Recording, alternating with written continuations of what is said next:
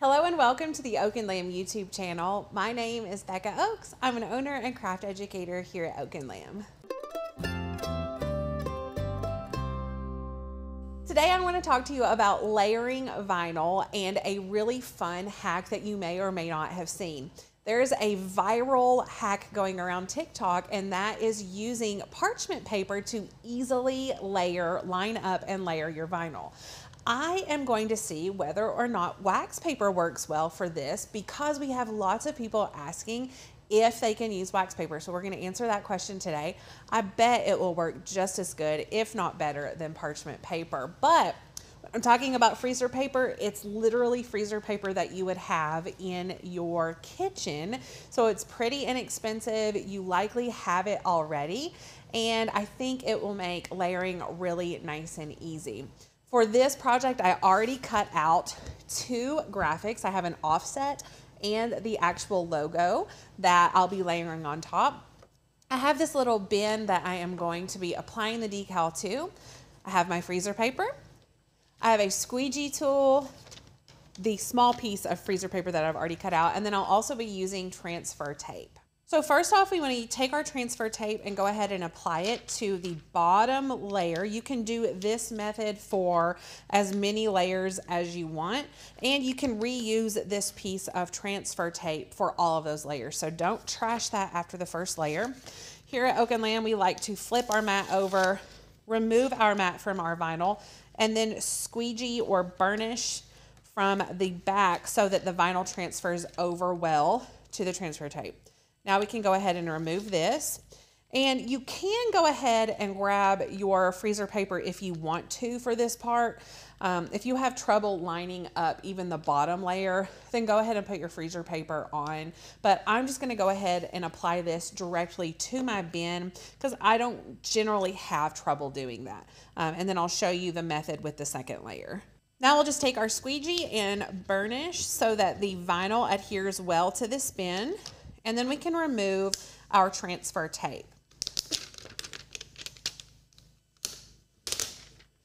Now, like I said, with the exact same piece of transfer tape, let's go ahead and place this on our other layer, burnish it so that it adheres well to the transfer tape. And then we'll remove from the mat and burnish from the back just like we did with the other layer. This is the point where we will want to grab our wax paper. But before I move on, I want to point out, if you are new to Cricutting, then check out our beginner video on how to use adhesive vinyl. It's a great instructional video. If you are unsure, if you have some questions about adhesive vinyl, it will likely answer all of them. So check that video out. Now what I'm going to do, since parchment paper is not waxy at all, the non-waxy side would be pretty equivalent to parchment paper. So if you wanted to use that side, you could. However, the side I'm going to be using today is this waxy side. I feel like it will remove from the vinyl a whole lot easier. Not that parchment paper gives me any problems, but I just think that the waxy side would be even better. So what you want to do is apply this to the graphic, and you want to leave a little bit of the graphic showing up here.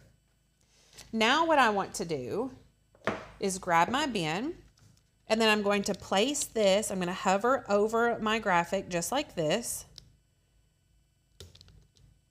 And the reason that we like this method, or other crafters like this method, is if you were trying to hover over this and place it without this, if you accidentally touch the bottom or the sides or something like that with your vinyl and the transfer tape, chances are you're going to be stuck there. A lot of times, if you're super careful, then you can peel up, but sometimes it will distort and kind of stretch the vinyl.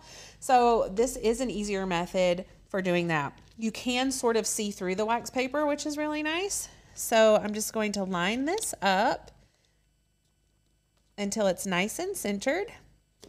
And then what I want to do is, with my finger, I'm going to go ahead and burnish. I can also take my burnishing tool and burnish up here. just like this. Okay, so at this point, what I'm going to do is lift the backing and the decal and then remove the wax paper. Before I move any further, I will say, I think this is going to work well. So to answer that question, yes, you can use wax paper, but the advantage of using parchment paper over freezer or wax paper is that the parchment paper is more see-through, so it's easier to place. But as you can see, I didn't have any problems here. Anyway, let's go ahead and pull this up.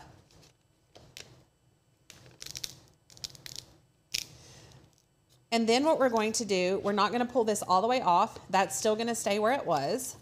Now we can remove this and place it down. And then with our squeegee tool, we'll burnish down and remove this transfer, and we have a perfectly placed layer. And again, if you had several different layers, like if I had a fill piece here or some different things, maybe I wanted to put a little piece right here on its ear, then I can use this same piece, and just layer, layer, layer until the layering is complete. I hope you enjoyed this fun hack for layering vinyl. If you did and you like other crafting videos like this, you will love Oak and Lamb. I'd love to invite you to click the link below and find out what we are about here at Oak and Lamb. Our membership offers great education like this, member-only education, as well as access to our private Facebook group where you get all sorts of support from the staff here at Oak and Lamb, as well as the other flock members. In addition, you get access to our entire library of cut files that we update regularly. With those cut files, you get free commercial use license so that you can use and sell products legally with those. I would love to extend a special offer for you. Using the code FUN, F-U-N, you can receive $10 off your first month membership here at Oak and Lamb. That makes your first month $9.99. How affordable is that? If you try it out and decide we're not for you, you can easily cancel, but I would be shocked if you did not love the Oak and Lamb community. Thank you so much for watching this video. I'll see you here another day for another crafty video.